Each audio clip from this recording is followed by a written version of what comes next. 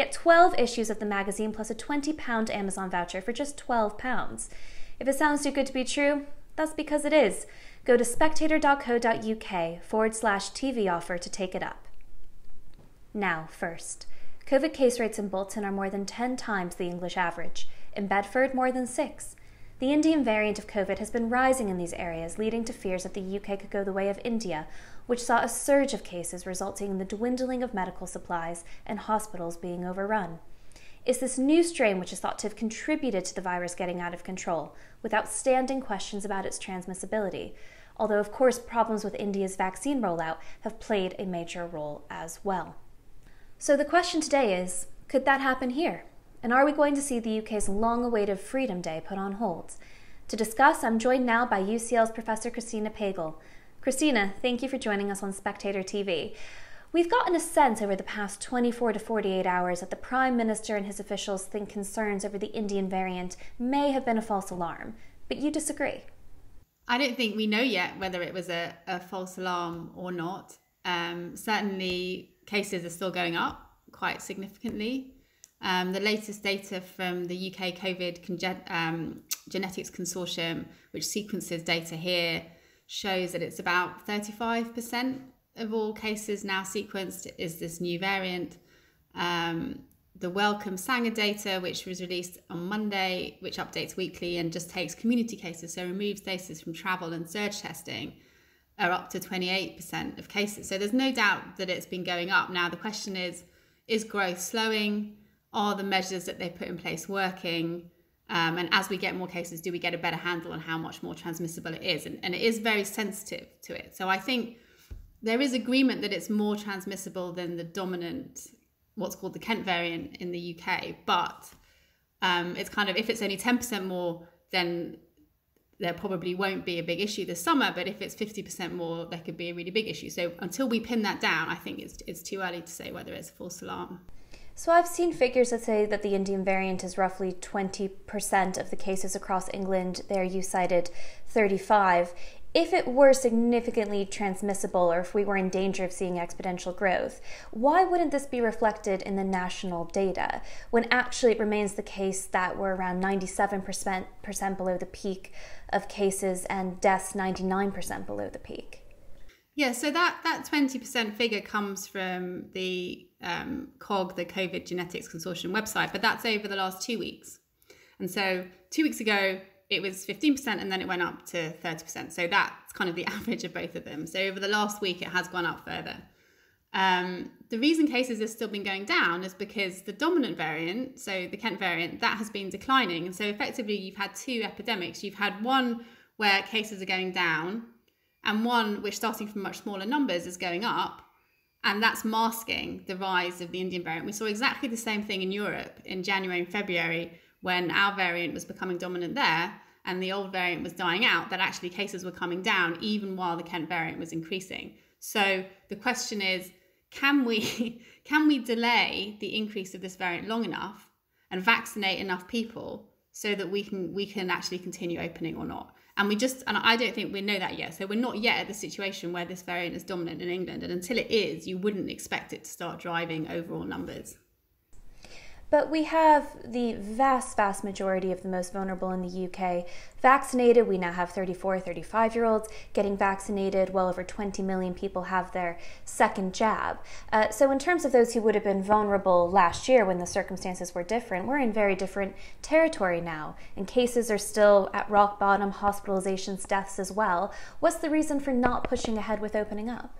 Well, it's certainly truth. I mean, like, the vaccines are great. And if we didn't have the vaccine program, we would be in a situation that India is facing right now, or Nepal is facing right now, where they're seeing, terrible surges and hospitals overfilling and people dying on the streets. Now, we're not in that situation, and that is because of our vaccine program.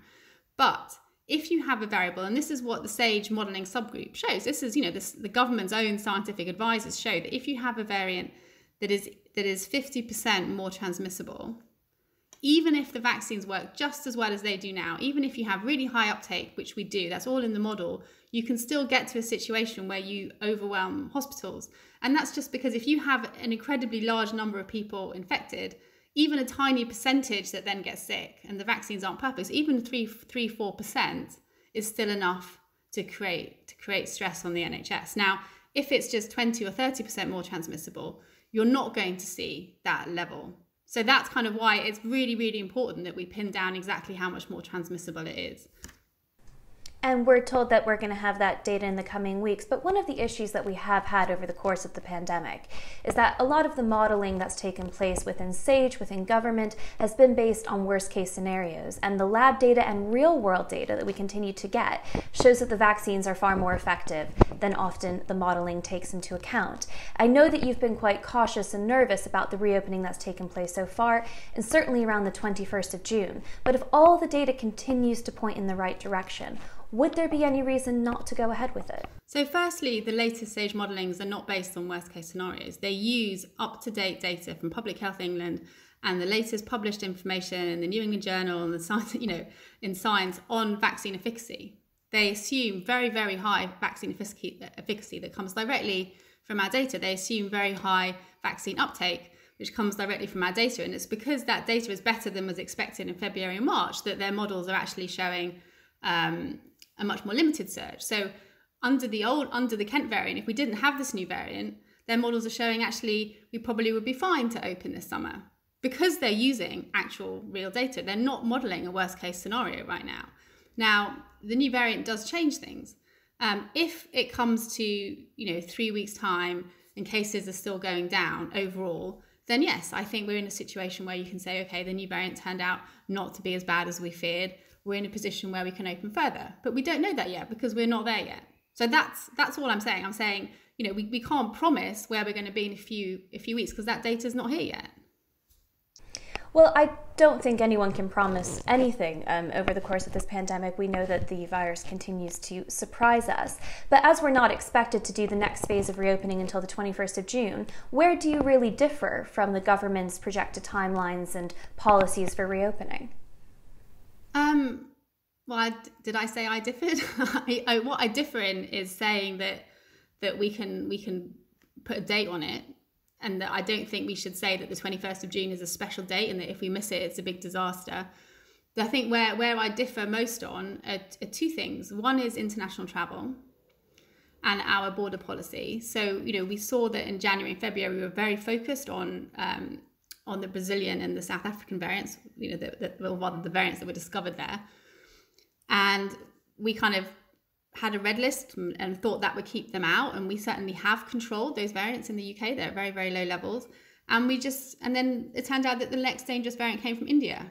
We don't know where the next dangerous variant is coming from. COVID is still running rampant in many countries across the world. And many of them don't sequence. Right? And so it's not until too late that we understand that there's a new variant that's arisen. So I think this summer, while we're still trying to finish vaccinating our population, is not the right summer to have international travel and risk new importations. The other thing... You say it's a dangerous variant, but the evidence hasn't quite held that up yet. I mean, all of the lab and real world data that we're getting about the variant would suggest that vaccines hold up against it, and COVID has mutated many of thousands of times. So at what point do you think it would be safe to open up the borders more and to resume some kind of normal international travel? Is it about vaccination numbers? Is it about COVID levels? When I said that it is dangerous because it is more transmissible. And that makes it harder to keep COVID under control. There's no doubt that even if it's just 10% more transmissible, we would be in a better position if it wasn't here. I mean, well, indeed, we'd be in a much better position if we didn't have the final evidence. Like the deputy chair of JCVI, the government's vaccination subcommittee, he said that actually it does resist the vaccines more than the Kent variant. Now, it seems to protect against severe illness, but you can get sick and you can pass it on if you're vaccinated. Now, what that means is that it makes it more transmissible, right? Because it means that you can pass it on even if you don't personally get sick. We don't know what impact that will have on long COVID. We don't know if it will mutate further, given the opportunities here. So I think saying that any new variant that is fitter than the last variant is a dangerous occurrence is true. Most mutations don't become fitter, they die out. This one is not dying out. It's dominating in India, it's dominating in Nepal. In every country it's been discovered, it's growing rapidly. So it's the next Kent variant, if you like. Now, if we're lucky, it won't be fit enough to overcome our vaccination program. COVID is a dangerous virus, variants included, but we now see that cases are decelerating or even declining in the major outbreaks in the UK. Cases also appear to be leveling off in India. To go back to that original question, given the fact that we may be living with variants for years to come and indeed indefinitely, at what point would you say you think we can start to resume some normality when it comes to international travel and perhaps some of those bigger decisions around large-scale events and the complete removal of social distancing, if this is something we're likely to have to live with for a long time? I would like us to follow Israel's example, where they only opened up once they'd fully vaccinated. And we're only about 35% fully vaccinated of adults. Fully vaccinated, about 75-80% of all adults in Israel, and they're now vaccinating adolescents. And they're the only country that's actually achieved control of COVID to almost zero levels through vaccination. Other countries with high vaccination rates are still seeing a lot of outbreak because they haven't got to that level yet. And Israel closed its borders entirely while it was doing its vaccination program, and even now has quite strict border controls, and even now still asks people to wear masks inside and has masks inside schools. But they are reaping the benefits because they've managed to open their economy almost entirely without seeing any kind of resurgence of COVID. So that's what I would like to see. I'd like to see us get to a stage where we have vaccinated maybe 80-85% of all adults fully, and have a plan for how we potentially boost against variants and vaccinate adolescents. And that should be by September. It's not that far away, right? And I think, so for me, 2022, let's open, right? That's fine. You know, we'll know a lot more about variants. We'll have new vaccines. Most of our population will be protected. We hopefully will be at least near the threshold where you can rely on population immunity to keep new outbreaks low and contained. So that's how I see it. When you say let's open, obviously the opening process is phased. Would you, in your ideal scenario, be rolling back some of the reopening we've done? Would you pause it here? Or would you just continue to follow the data in whichever direction it took us? I think I'd follow the data. I mean, at the moment, if it was up to me, I would have delayed Monday's reopening by a few weeks until we actually did know more about this variant. Now I think it's too late to roll it back. But I'll be watching the data really carefully. And if it turns out it's fine, then okay, then we keep going. You know, I'm not saying that in falling cases we should have more restrictions, but I do think that the data is there to be concerned right now, and there are perfectly reasonable explanations for why we're not seeing an overall increase, because we don't have this variant being dominant yet. And we're in a situation where one variant's falling and the other variant's going up, and they haven't overtaken each other yet. Back in early April, you also warned about the 12th of April reopening, telling The Independent that we are seeing the same things we saw last year, and in the autumn, none of the fundamentals have changed. But of course, we saw schools reopen, shops, outdoor hospitality, more households mixing outdoors.